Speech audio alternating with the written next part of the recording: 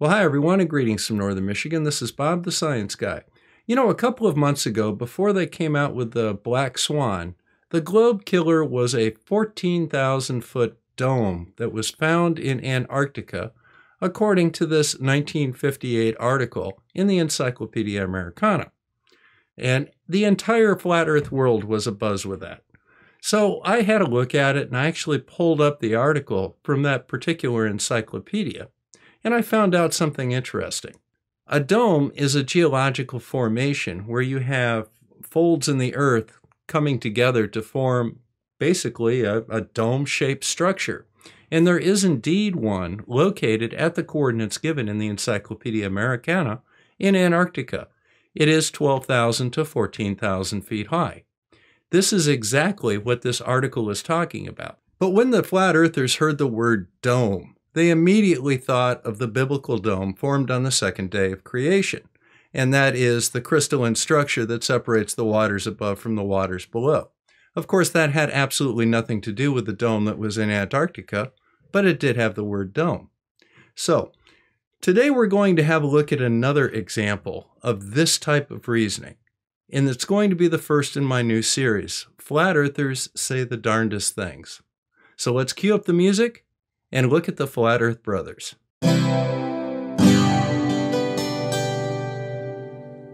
Now, once again, the Flat Earth really doesn't have anything new to bring to the table, so they keep rehashing things that have already been debunked in the past. And the Flat Earth Brothers today are no exception. So the first of these old arguments that they're going to bring up are some NASA papers that say airplanes are designed to work on a flat and non-rotating Earth. Who knew? NASA understands that the Earth is flat and stationary.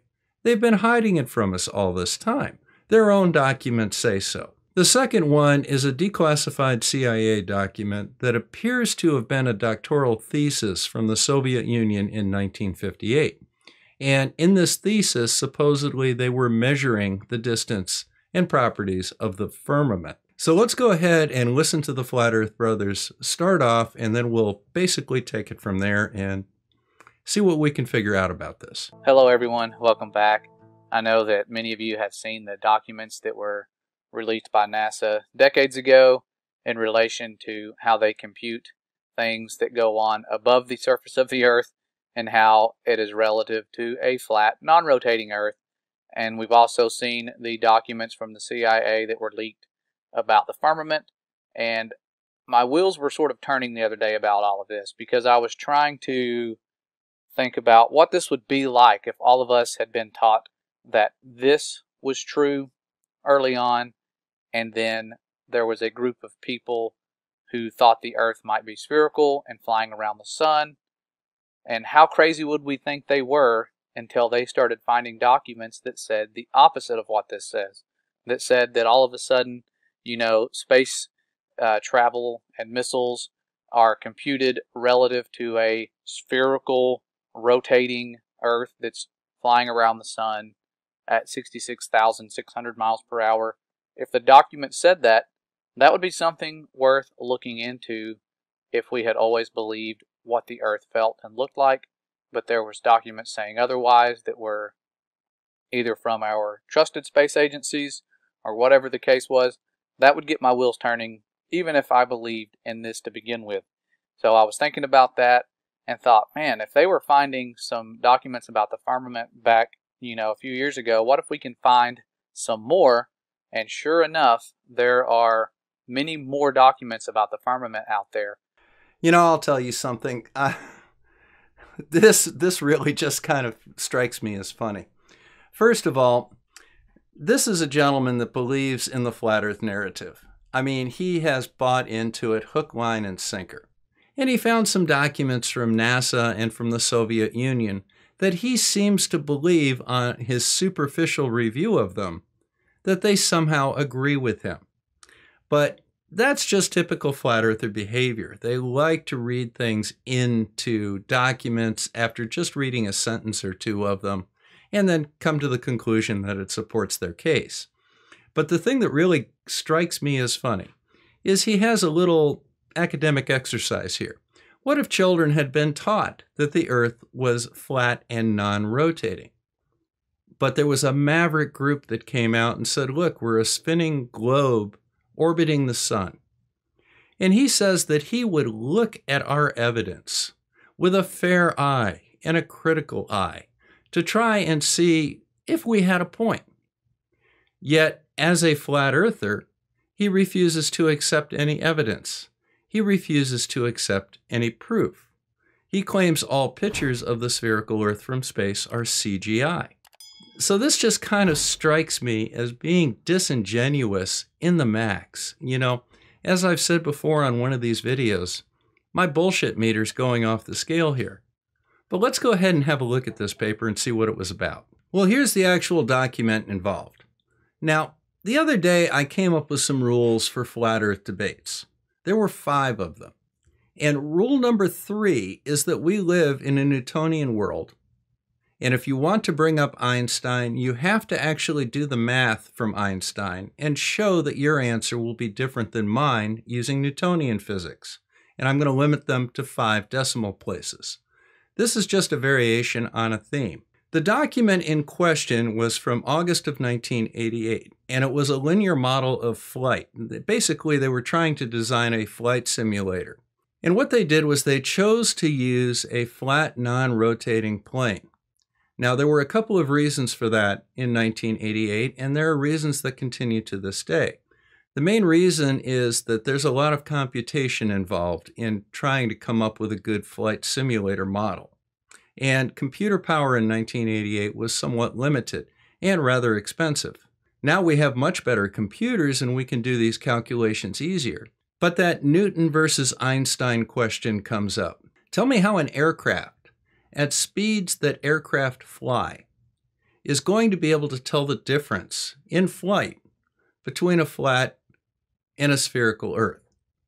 Now again, the range involved is relatively short. The aircraft is very, very tiny compared to the Earth, which has a circumference of nearly 25,000 miles. For all intents and purposes, the difference between having that slight curvature in the surface versus a flat surface is going to make no difference whatsoever to an aircraft. So why are we adding complexity to a problem when that complexity is unnecessary and basically doesn't affect our outcome in any way, shape, or form? One of the problems that you run into with physics and engineering is trying to figure out how much of an error is significant. And if you have an error that is several orders of magnitude below the level of significance and takes 3 times as much time to compute, why are you doing it? When is good enough good enough? That this 102-page paper, which I doubt he read or understood, did use a model of a flat, non-rotating Earth. The reason that they did it is that adding rotation and curvature to those calculations would not have added any meaningful information. So they chose to eliminate it to reduce the amount of computing time that they had to use and reduce the complexity of the equations. Bringing up the fact that this particular paper used a flat, non-rotating Earth for its calculations is a nothing burger.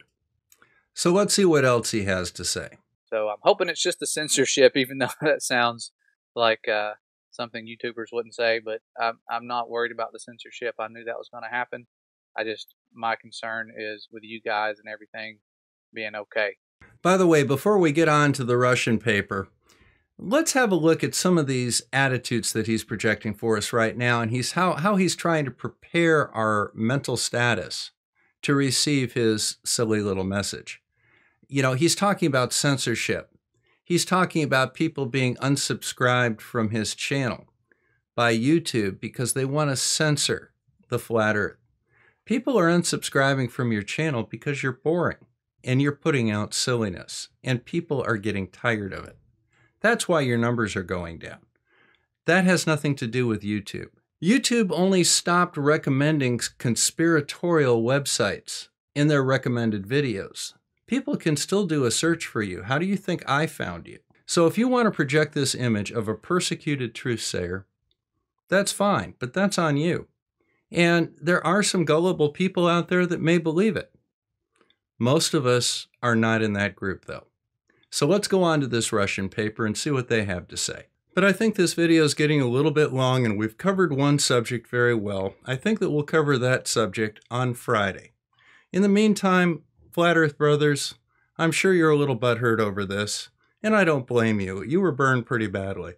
So if you want to debunk this, I'm going to tell you how to do it. You can do the mathematics and show me that an airplane flying over a rotating spherical Earth behaves differently than an airplane flying over a stationary flat Earth. I will tell you that that's quite a tall order, because the airplane doesn't know what the ground's doing underneath it. It's just flying through the air. And as a pilot, there's no way I would be able to tell one way from the other. The only thing I know is that if I push the stick forward, the houses get bigger. If I pull the stick back, the houses get smaller. If I pull the stick way back, the houses get smaller, then they start getting bigger very fast, and they're spinning. This is Bob the Science Guy signing out from Northern Michigan. Thank you very much for stopping by and visiting with me today.